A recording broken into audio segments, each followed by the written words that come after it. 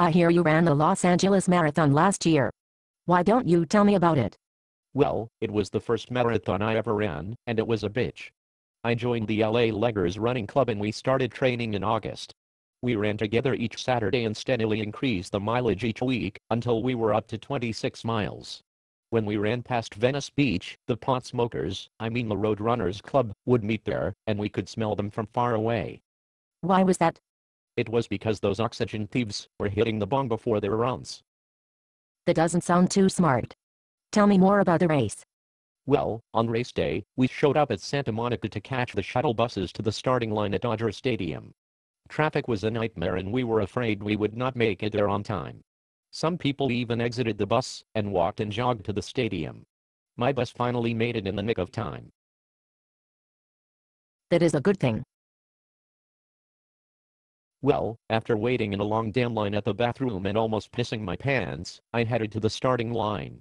Too many frickin' people there to find my pace group, so I ended up running alone. That doesn't sound like fun. It was actually alright, but I missed my buddies. Anyway, Kodak moment Mayor Villaraigosa said a few words and the horn finally sounded, and we were off. I made it up to the starting line in 7 minutes. Then it was a challenge to avoid being tripped by the idiots in the mob. As we approached downtown, we started up the big hill near the Disney Concert Hall. The street name at the top of the hill was Hill Street. No frickin' shit. I bet that was difficult. We ran through Hollywood and into Beverly Hills. At about mile 16 my quads started to cramp. At mile 17 my calves felt like they were going to explode. At mile 18 I was hating life. My knee started with that stabbing pain again. It forced me to take most of January off from training. So what happened next? Okay, so next at mile 20 we made the turn into the VA hospital complex. There was another big ass frickin' hill to climb there too. Finally we started down San Vicente on our way to the beach.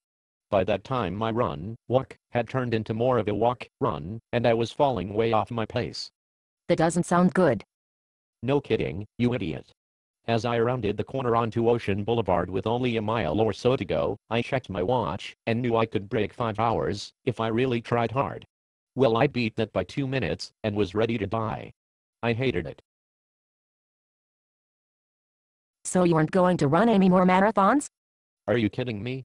You must not be a runner. I'm already training for my next one.